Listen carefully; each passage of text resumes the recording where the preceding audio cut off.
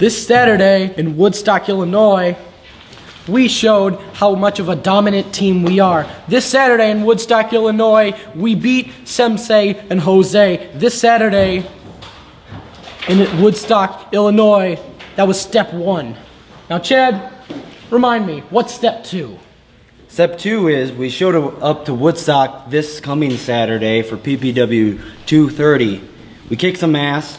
We become the new PPW Tag Team Champions, and there may be a little bit of a dance party afterwards.